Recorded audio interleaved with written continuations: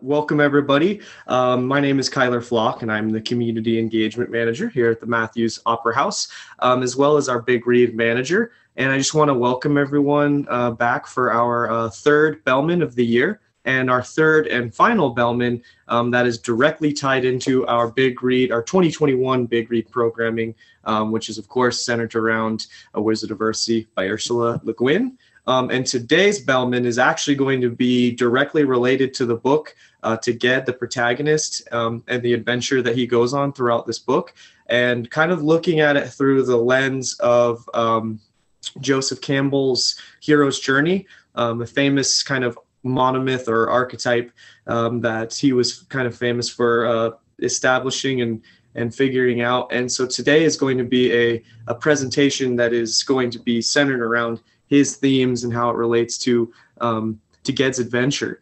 I've created a PowerPoint, a quick little presentation that's just going to kind of provide some visuals. And in the meantime, I'm kind of just going to be talking and ranting about some of the things that we've kind of found similar and different through that. And so with that, I'm going to go ahead and share my screen and show you guys the PowerPoint.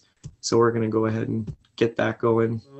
Okay, A Hero's Journey, Ged's Quest. So as you can see right there, it's a part of our 2021 Big Read Spearfish, but as well as in our Bellman Brown Bag series. Okay, so what exactly is this? I kind of gave you guys a little intro there at the beginning, but it probably didn't make as much sense as when we actually kind of start the presentation. So as it says right here, this will be an in-depth analysis comparing and contrasting the narrative archetype of the hero's journey with Ged's own journey in A Wizard of Earthsea. And we're also going to be looking at other similarities and differences in some other famous novels that are structured around this hero's journey. There are so many books and movies that as we kind of go through this PowerPoint, you're going to start to think of, oh, it's just like that movie or just like this book. The hero's journey archetype is one of the most interesting and kind of fascinating, I guess, literary criticisms that there are out there. For those who don't know, this was actually something that I worked on in college. I took a literary criticism class with Dr. Martin Fashbaugh, and in that class you just go over all of the different criticisms that there are out there and how to kind of deconstruct literature. And one of the ones that I was always drawn to was this hero's journey, and just how striking it is and all the different similarities that you can find. So a hero's journey, what this is it's a common idea or thread of stories that tell of a hero who goes on an adventure, accomplishes a victory, and returns home changed. Another word for that you'll be hearing me say a lot, which Joseph Campbell actually coined, is a monomyth. So the two kind of big names associated with the hero's journey are Joseph Campbell and Carl Jung. They are the first ones to kind of identify this common theme. Specifically, Joseph Campbell, The Hero with 1,000 Faces, was a piece of literature that Campbell came out with. I believe the first edition came out in the 50s, the second edition in like the late 60s, I think. And it does exactly kind of what we're about to do, where he talks about all these different myths throughout Eastern and Western culture and just how strikingly similar and archetypal that they are. And it really is fascinating when you start to look at how old some of these texts go back, that especially Campbell references all the way to present day, to some of your favorite movies or books that you love. You know, they will follow these same themes. Oftentimes they are broken down in either 3 acts, 12 steps, or 17 steps. Joseph Campbell, the original idea or the archetype were 17 steps that he had that the hero will go on in their journey. Over time, that kind of got simplified down into 12 steps. And in fact, for this presentation, we're going to just be focusing on the 12 steps. The 12 steps are a little more summed up and a little easier for the average viewer or listener. I do encourage any of you out there who maybe already have good bit of background knowledge on this topic to kind of maybe read through this presentation through the 17 steps that Campbell had put forth. At the end, I am going to talk about some of important steps from Campbell's 17 steps that I think are important that might not specifically be in the 12 steps, but almost always it ends up in 3 clean acts. So like for the 12 steps, it's sort of 4 steps in each act. And these 3 acts are separation, the hero separating from the ordinary world, the initiation, the time that they're in this sort of special world, and then the return to the normal world, but the hero is now changed. And so that's kind of the way to look at it. So here is Joseph Campbell's 17 stages. As you can see right here, this is based on The Hero with 1,000 Faces, The Adventure of a Hero. It kind of goes in the backward circle here, but here are those 3 steps I was talking about, or those 3 classes that these break into. The separation, where the hero, is trying to be convinced to go on this adventure. Down here in the initiation, this is all of the time the hero is basically on or in the adventure, and then the return, coming back to home. So you can see these different steps: the call to adventure, the refusal of the call. These are things we're going to be getting really into. But yeah, Joseph had these broken into 17 steps. And this is the simplified version, maybe not simplified, but it kind of, a few of those steps from Campbell's you could maybe kind of combine. But once again, it's the same idea: the ordinary world, the special world. Here would be your sort of return. Here is the separation stage, and down here is the initiation. This special world theme is something that we're going to keep kind of getting into, but it's this whole concept is so mental and physical for this hero, and we're really gonna get into this. But kind of going back to why this is even a thing, or why this was important to discover for someone like Carl Jung or Joseph Campbell, is that it's just over time, it's just this collection of myths that have been told from country to country, land to land, and they all have these just similar themes and archetypes. And you begin to question why, and I think that's why these two and many others have tried to kind of break this down, because it's important, and it really is kind of evolved on how filmmakers, writers, everyone just tells stories. And we're going to get into how this specifically relates to Ged from our book. So before I go any further, I should add that, if you have not finished the book, go ahead and hit that pause button, because we're really going to be getting into the weeds of the plot to A Wizard of Earthsea.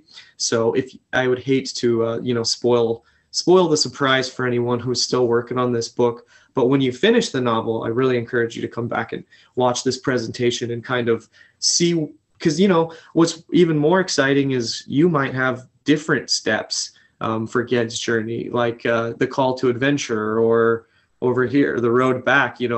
What I assumed or kind of defend as what his road back could be completely different to how you read the book. So that's sort of the fun of archetypes and doing literary criticism. All right, so the first step that every hero always takes is the ordinary world. They have to start somewhere, right? It's where the journey always begins. It's where the hero is, usually some form, somehow or another, a lesser version of themselves, whether that means they're, living in a mundane life, maybe don't have abilities yet, they're trapped in a society, but more often than not, archetypally speaking, the hero knows that there's something more out there. There's something inside them that they know that they're either destined for something. It's just, something within them. And for the Wizard of Earthsea, right off the bat, we're told that Ged is destined for more. The book opens up the very first page. I'm just going to kind of skim it real quick here, but it just kind of goes on and on about this young boy who eventually ends up, they even quote him as eventually becomes a dragon lord or archmage. But still, he had to start somewhere, and that was just as a little kid named Dunny. And he was born on the island of Gaunt. When he's born, he doesn't have any abilities yet. His mother dies with him at birth, and he's sort of just this kind of odd child who lives on this island with his father and his brother. And that's kind of where this journey starts. So yeah, we know that eventually Ged is this amazing wizard, but they all have to start somewhere, and that's what's cool about the hero's journey is it always starts kind of somewhere pretty mundane. And other famous literary example would be Harry Potter. I included this image right here of him with his aunt and uncle. At the beginning of the book and movie, his life is horrible. He's stuck in the Muggles world. He doesn't even know he's a wizard yet, but he has that kind of interesting encounter with a snake at the zoo, and that's sort of your first clue that Harry Potter is destined for something more. So you can kind of see the comparisons there. I would say the one difference here with the ordinary world is that even when Ged, or Dunny as he's named at the time, even when he's born into this world, it's certainly not an ordinary world. This whole world of Earthsea is a fantasy world. Like for a lot of other examples in the hero's journey, they're usually literally living in a boring world and going into a special world, whereas Earthsea is sort of already a special world in itself. But being born on Gaunt, which is described in the book as sort of a lesser known island, you do sort of see that ordinariness. And so yeah, and Harry Potter though is a pretty prime example of the ordinary world. All right, on to the next step, the call to adventure. How is destiny chosen to call upon the hero? It's a classic question. Usually it's something physically that happens to characters, or they get a visit. There's something from the other world that dips into their mundane world that sort of gets them interested. This step wasn't as clear-cut in Wizard of Earthsea. For me personally, and I feel like I could defend this pretty well, I feel like Ged's call to adventure comes pretty quick in his life when he's still a child, and there's this kind of empire army from a neighboring island, and they're called the Kargs, and they're sort of conquerors, pillagers, I guess would be, and they're coming over to Gaunt to kind of just take over, expand their empire. And this village is nothing but farmers and sort of just kind of folks living the simple life. And it is actually Ged who is sort of thrust into adventure by already having to use what little magic he knows to create the famous Gaunt mist, which then the Kargs get confused, don't know where they're at, and that's when the people of Gaunt come in and actually pull off quite the upset. And from that point on, Ged has sort of already thrust himself into this magic sphere of he's already sort of a hero. So his call to adventure isn't as different, or is actually kind of quite different. Like a prime example of a call to adventure is in The Hobbit when Gandalf knocks on Bilbo's door. I mean, that is straight, coming out of left field. Bilbo just gets a knock on the door and boom, there's a wizard at his door asking him to go on this crazy quest with these dwarves. That's sort of your archetypal classic example. That's the best example I could give you of the call to action. So Ged isn't necessarily, it is a surprise, but he's not so ordinary as Bilbo was when Gandalf first approached, but still, you kind of get the idea of this call to adventure. And almost always the heroes are left with a choice. And I think that's a really important step to know, is that, Ged could have just not performed the magic. Bilbo could have told Gandalf, no thanks. There's always a choice. And so it kind of goes to show that the heroes know their destiny well enough, and they clearly make the right decision. So here are a couple images of kind of what I was just speaking about. There you have Gandalf approaching Bilbo about going on an adventure. And here, one thing I forgot to add is the fun thing about this presentation is you'll get to see some really cool fan art from characters from Earthsea. So if you've been kind of wondering how to imagine Ged, or here's Ogion, his mentor. But I included these to kind of show a young Ged, kind of just still figuring out life. All right, so on to the third step, the refusal of the call. So the hero almost always denies at first.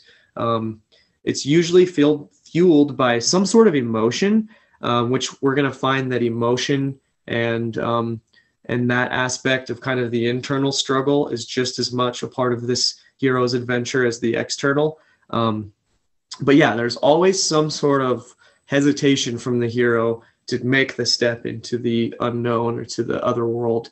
And which is why I think, I added this here, that this step really is so interpersonal, because it's often sort of already questioning our hero's ego or their fear or what's going on mentally with them.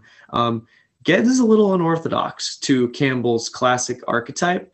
So although he accepts this kind of thrusting into the new world, of taking on the Kargs, I think his refusal comes a little later on in the book. So to kind of catch you up, after Ged defeats the Kargs, people realize that he's probably destined for something more. And so his aunt, who had taught him what little magic he knew, offers to, they get a visit from Ogion, who is just your classic older advanced wizard, who is going to take Ged sort of as an apprentice.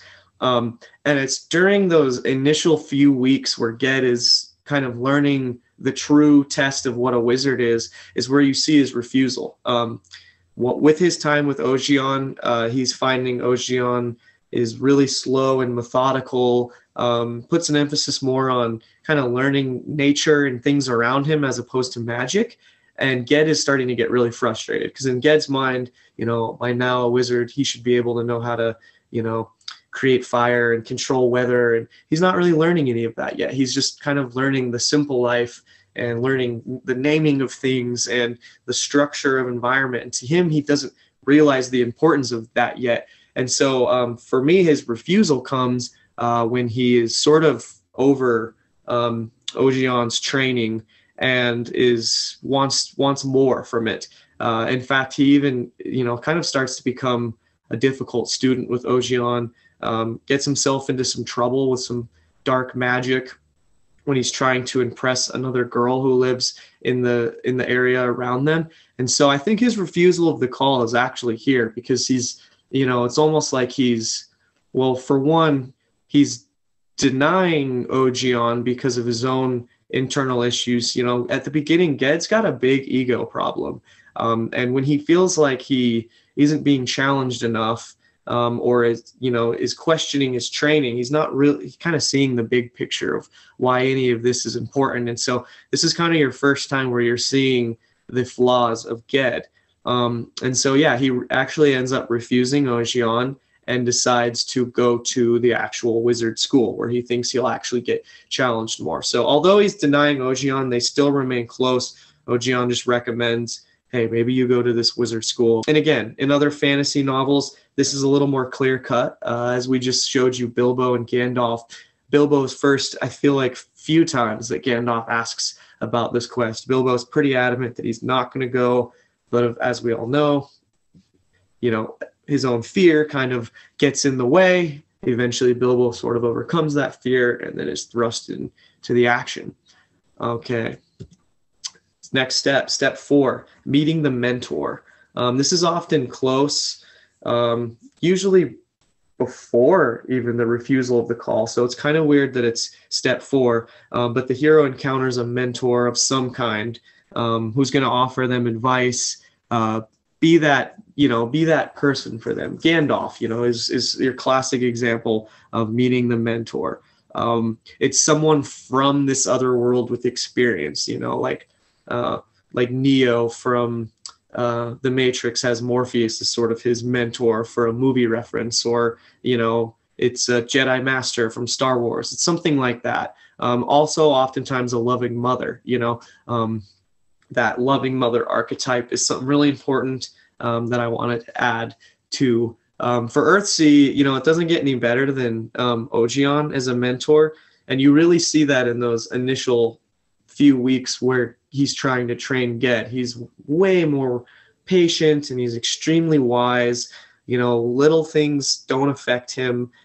He's just got a really good aspect of the world around him and how to manage that.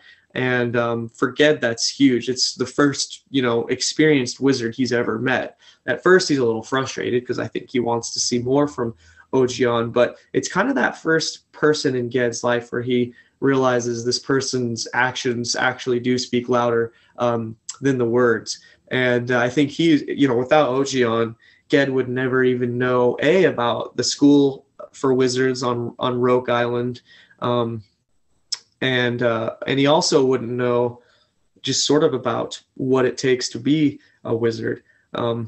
And in other fantasy novels, really good example of this, you know, I mentioned Gandalf, but Jim from The Adventures of Huckleberry Finn is another, you know, perfect example. He's Huck's guide. He knows the river. He's the older, wiser, mature adult that's sort of leading the action and sort of teaching Huck at the same time.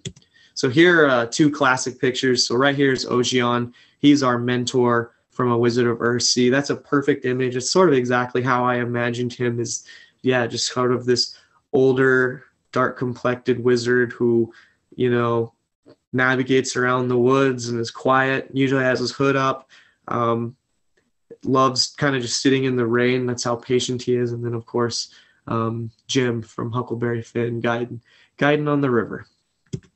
All right, step 5, crossing the threshold. So this is kind of finally where we're seeing that hero go from the ordinary world into the special world.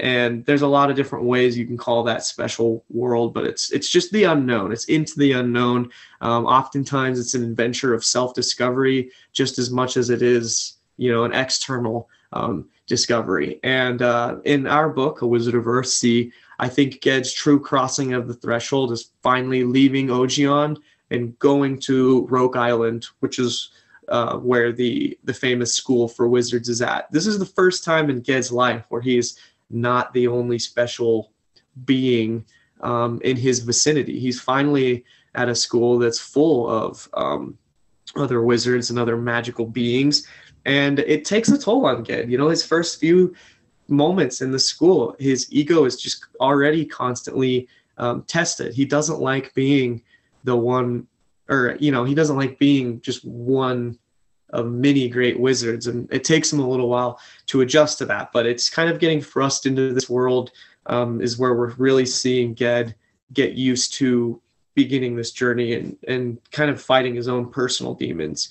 In other fantasy novels, in The Wonderful Wizard of Oz, I mean, this one's perfect because Dorothy's literally swept from the ordinary world into the special world. And sort of add even more about that is in the movie The Wizard of Oz, they even show you this with color. I mean, when Dorothy is in Kansas, it's black and white, it's boring, it's mundane, and then through the tornado, she's thrust into Oz, and it's this just explosion of color from a cinematic standpoint. It's the same thing from when you're reading the book or when these heroes are embarking on it. It's supposed to be that big of a change into their world. And then another good example, of course, is Alice Through the Looking Glass. She's literally falling through the threshold. So it can be very external, like Dorothy and Alice, or it can be super internal, where maybe that threshold is a state of mind. So that's kind of a fun part about that step, is where it shows the both internal and external differences.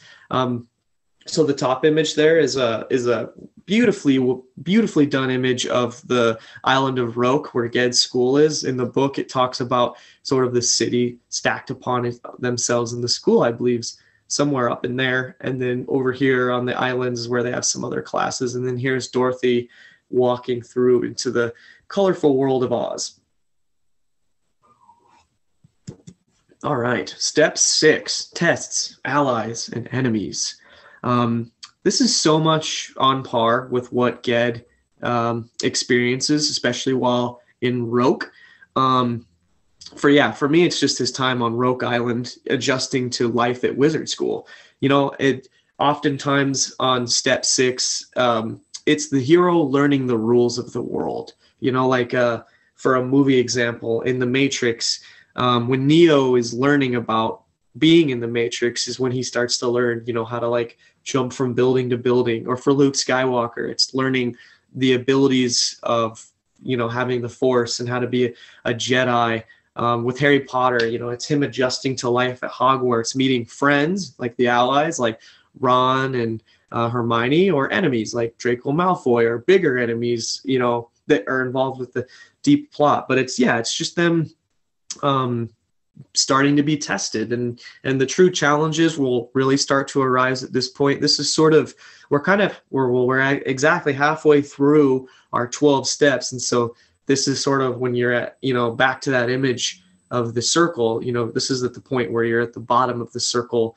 You're fully entrenched now into the special world, and now you're sort of adjusting to this special world. For Ged, his experiences while at Roke, he meets plenty of tests with school, some of the riddles from his professors or teachers, and of course the first time we see the true antagonist of this story, the Shadow.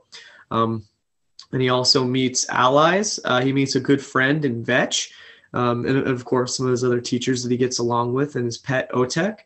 And then plenty of enemies, like Jasper, and of course the Shadow.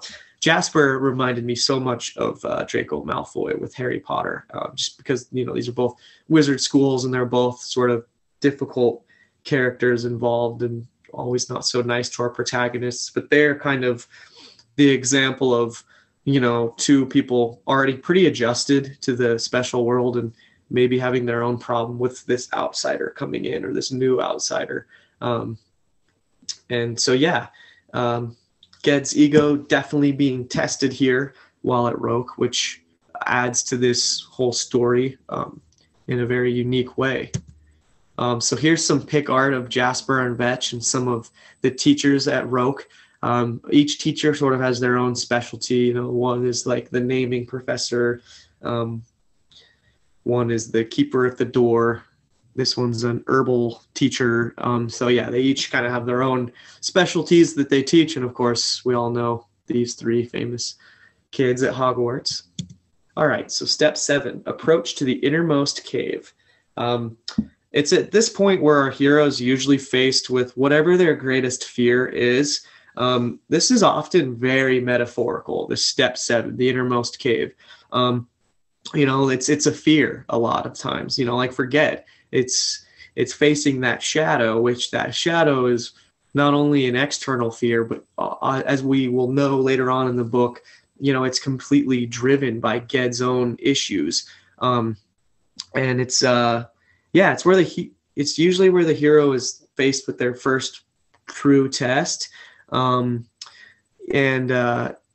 this book, I think this approach to the innermost cave comes at the tail end of Ged's time at Roke Island.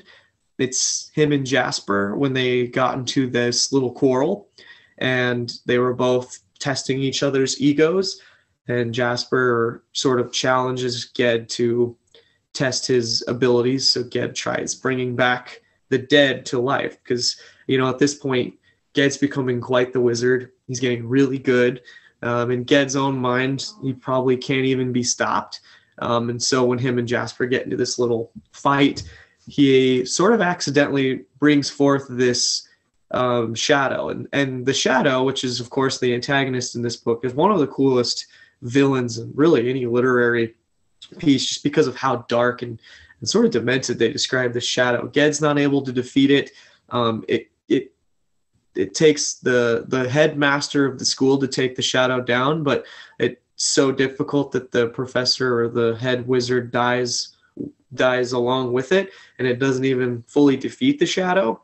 And so it's kind of from this point on where Ged has almost voluntarily created the plot. You don't see that a lot in in the hero's journey, but it's actually, Ged's own doing that starts this problem. But I guess that's also like the fantasy novel that I included to tie these two steps in. It's, in the Odyssey, it's when Odysseus's own crew opens the bag of winds that sends them all the way back, and basically have to restart their whole journey again. So yeah, oftentimes this can be kind of one of the lowest points in the book. But yeah, this is where Ged is for the first time faced with the shadow. He does not do very well. The shadow kind of kicks his butt along with some of the other teachers. And it's the first time where Ged is really broken and kind of gets whooped and has to essentially take an entire year off to heal back up. But yeah, he's now kind of seeing that there is another top dog in this special world.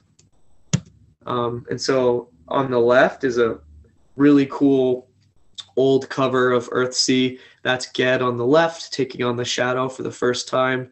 And then on the right, you see the gods of the winds shoving Odysseus's crew back. So yeah, two very tough challenges. All right, step 8, the ordeal or the death. Now this is the actual lowest point in the journey. Oftentimes a part of the hero dies. And once again, this is very metaphorical. This is a part where, either the hero maybe has something physical go wrong. Maybe they lose a hand, like Luke Skywalker. Something is hurt, whether it's emotional, maybe they lose a friend. But regardless, this is kind of where the antagonist gets maybe a little bit more success than the hero at this point. Forget it's a bit complicated because his journey is so going back and forth. But I believe this is sort of where after school ends, Ged ends up working for another sort of small, simple folk island down in the southeast part of your book. In fact, I'm going to check the Lower Torning. He ends up in Lower Torning, working for these fishermen, living the simple life, living the good life. Eventually has another run-in with the shadow, decides to hop over to the next door island of Pendor, which is home to one of the most famous dragons. And Ged thinks if he defeats the dragon, he might be able to figure out more about the shadow. That doesn't go so well. So he goes and tries to face the shadow yet again and loses yet again, and ends up at this island of Re Albai. And it's at this island where he's sort of been defeated and is resting his wounds. He's found by this king and this queen. And it's while on this island or in this castle where I think we see the ordeal or the death. Ged is faced with many examples of death. He's faced with physical death, with his pet Otek dying while at this castle. But I think he's also left with emotional death. He feels hopeless because on the one end, he's stuck in this castle with evil beings. But if he leaves this castle, the shadow's out there waiting for him. You really kind of see him get really depressed while in this castle because of this. He knows that his energy is being drained. The morale at this castle is not good. There's, like I said, an evil king controls it, and there's this stone that is within this castle that there's almost trying to kind of trick Ged into taking because of his magical abilities. And so, what goes from him thinking these are people trying to kind of help him and build his strength back up when they're really kind of the main, or not the main, but they're more antagonists to this plot. And in fact, this evil king and his henchmen are the one who kills his pet Otek. He eventually escapes this castle and transforms into a sparrowhawk and flies away.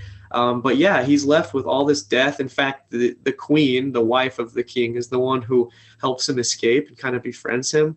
And she even dies in this sort of escape plan as well. So it's a very...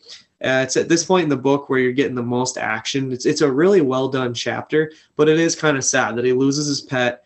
At this point, he feels like there's no home he can go back to. The fisherman at Low Torning, he can't go there. He can't go back to the school because there's a magic force field around the school that won't let any negative energy in.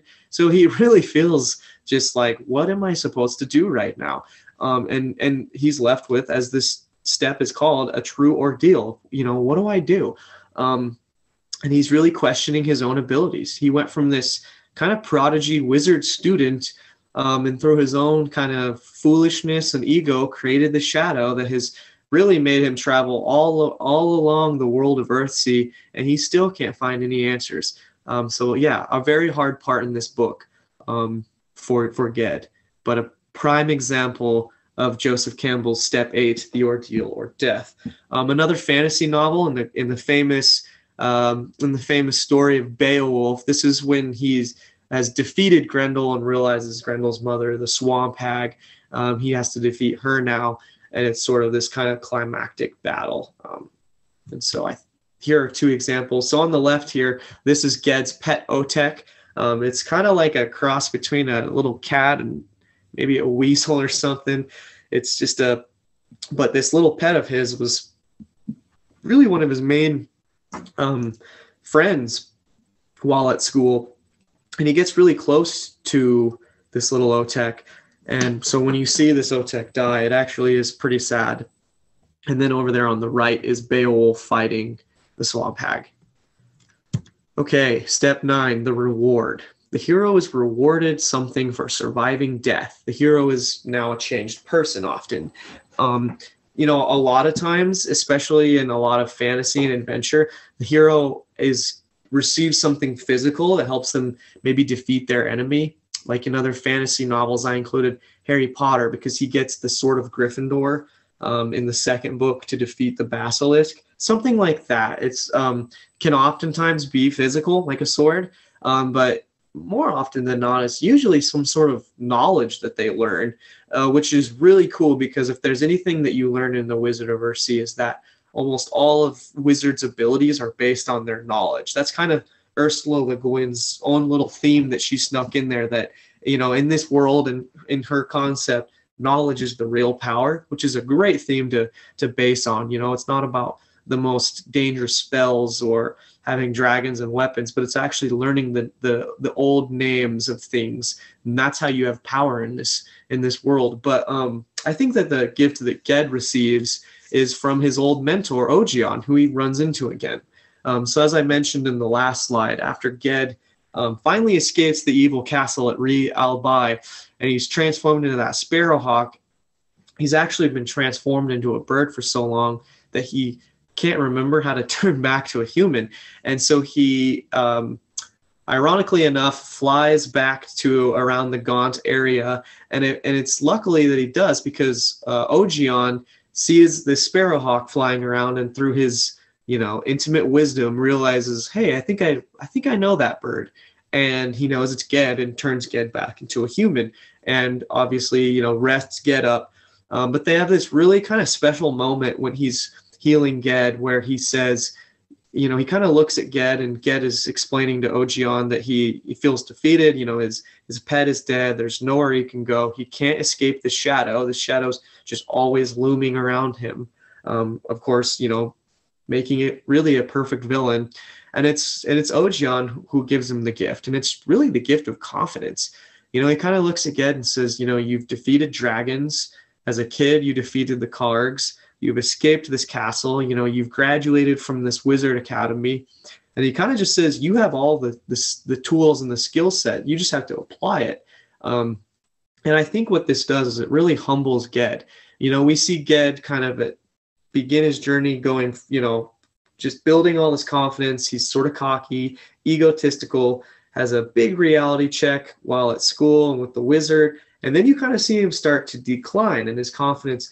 Well, Ogion kind of brings it back up and sort of splits the difference between Ged's cocky self and sort of this defeated self, and says, use these tools, and you have to go defeat this shadow. And the problem is what Ged's trying to learn is who this shadow is, because in this world, if you can learn your enemy's name, you can have complete control over them. And it's kind of at this point where I think Ged is starting to realize what this shadow is, and he starts to maybe realize, which spoiler alert, that this shadow might just even be a manifested being of all his negative thoughts. So it might even be an actual part of him. And so now he kind of feels confident and ready to go out on this challenge. I didn't include any images for that one, but which brings us to step 10. And this is kind of where the hero begins their true journey back to normal life. They're at that lowest point. They're down in the kind of the innermost part of the special world. And now they know how they can get out of the special world and return back to kind of home. And, for Ged, he now has this clear path of how he can defeat the shadow. Because for Ged, defeating the shadow is that return to the normal life. Back in slide 1, I kind of talked about that, how, Ged never is thrust into an actual physical other world. The world he lives in, Earthsea, is already a pretty special world. So Ged's kind of return to reality is just getting rid of this looming shadow. And one of my favorite lines in the entire book, and it's a true transition point in this novel, is at the very end of chapter 7. I'm going to read it right now. And it's the last paragraph. It says, "In the cold dawn, when Ogion woke, Ged was gone.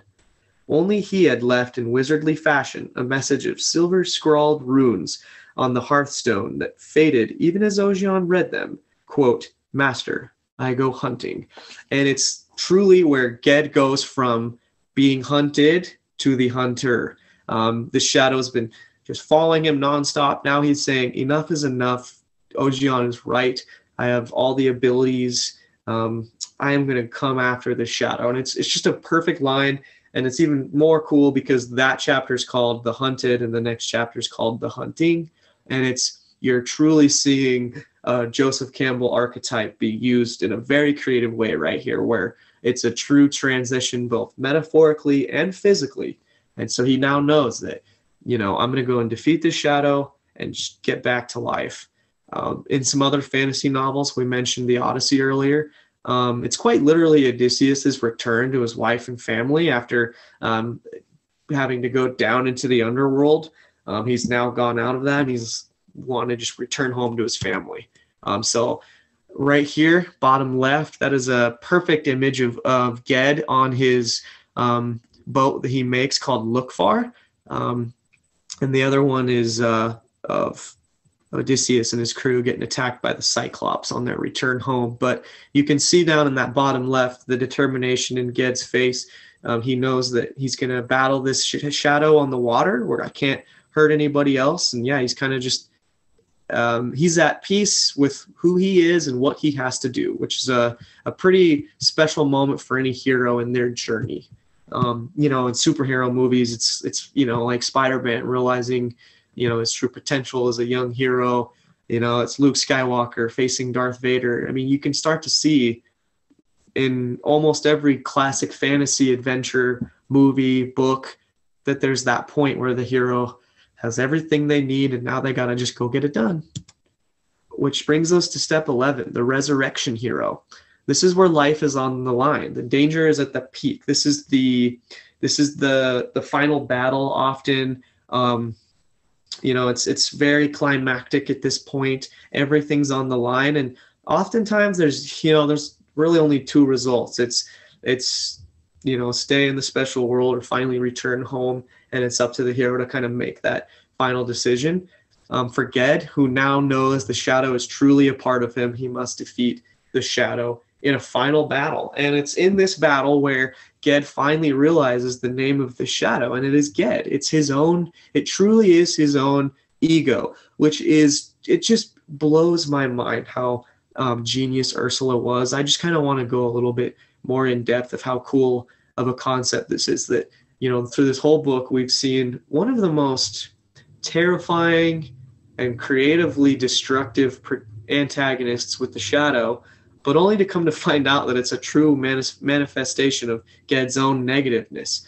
And it's funny because when you look back, every time this shadow appears, it's after a flaw of Ged's. So Ged's adventure in the special world, it's almost exactly like his time. Like this shadow is the special world that he's both having to endure and escape, because without battling the shadow, Ged can't battle his own inner demons. So you can kind of see how it is almost 100% both external and internal, which is to me sort of a high standard if you're trying to create a story through the lens of Joseph Campbell. It's not so easy, and it could begin to get almost too archetypal, where it's almost too step by step. So I kind of like how Ursula's, as we've found, is not so linear.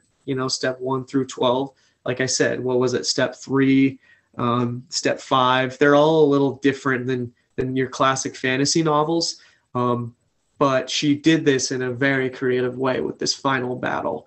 Kind of like C.S. Lewis did with The Lion, the Witch, and the Wardrobe, Aslan defeating the White Witch. That's sort of the most pure example of good versus evil. Of course, Aslan winning, the good wins, the children are able to kind of return back home eventually in that book. So Resurrection Hero is a very, very important step, and it's sort of where the true decisions are made. And there is Ged and the Shadow facing off for the final time. That picture is pretty amazingly accurate to how that whole scene is described at the end of this book, where he reaches out and touches the shadow and says Ged and defeats it. And with that, Ged becomes, just that much closer to becoming a pretty legendary wizard. Meanwhile, on the other end, Aslan facing off with the White Witch. But this idea of the hero battling his own demons or inner issues is as old as this archetype goes back. And it's a really important lesson too, is that, oftentimes the biggest battles we face are more internal anyways. And she just made it even more interesting by creating this being. And I'm sure you can think of other examples of beings like the Shadow that's actual manifestations of our hero's negative opinions, or not opinions, but qualities or characteristics, which brings us to the final step, the return to the elixir. I might be saying that wrong, elixir. It's sort of a tough one, but the hero can now use the journey as a part of their life. So it's almost like the return is a prize in itself, that heroes kind of use the return from the special world to navigate their everyday now. They have some sort of newness to them, whether it's physical, maybe a new ability or power like a Skywalker or a superhero, or maybe it's more of an internal understanding. You see that a little bit more in like Alice in Wonderland, in Wizard of Earthsea. Yeah. So what is an elixir, or that this term elixir? It's a treasure. It's a new understanding. So once again, it can be very physical. It can be very spiritual. For Ged, I think his elixir is knowledge.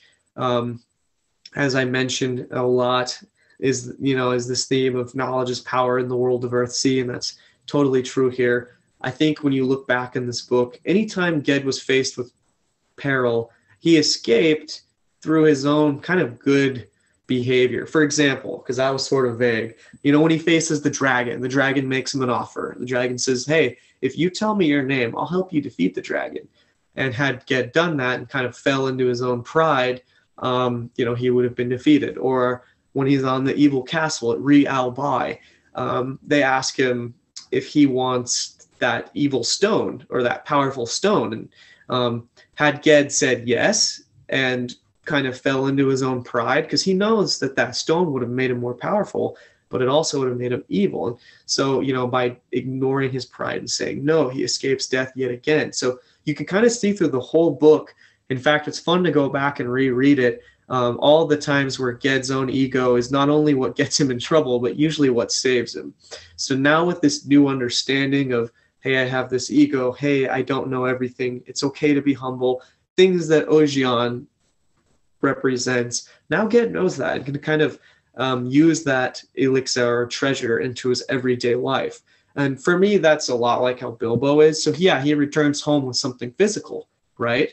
The ring, which is amazing, great, awesome, powerful. But he also returns home with less fear. With his journey, it's more about learning his own inner courage and conquering his fears, and how he kind of is now able to navigate life at the Shire with no fear, because he's faced it all on his journey.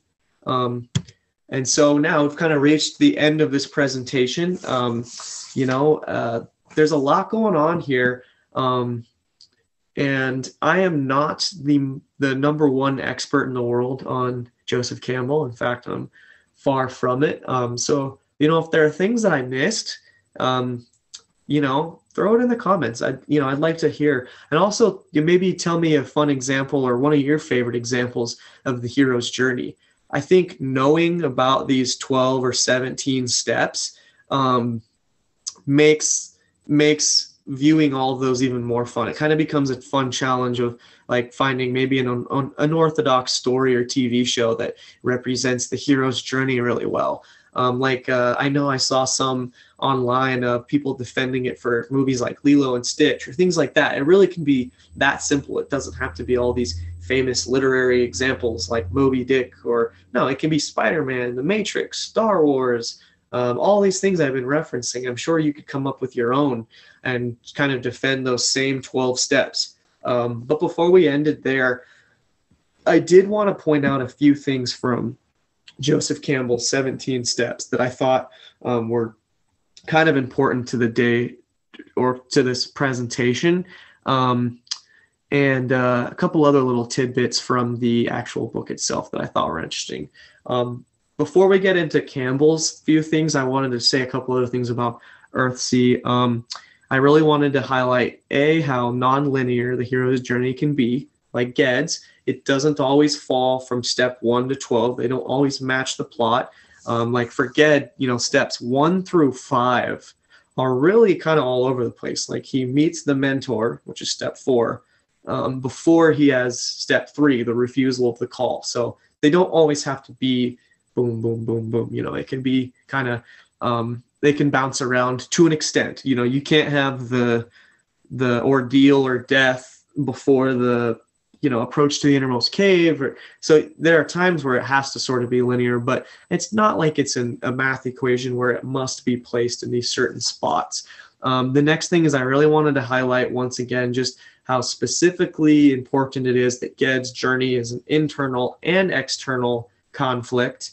Final one is I wanted to go over these 3 steps from Joseph Campbell's 17 steps that we didn't talk about. The first one, I want to start with, belly of the whale.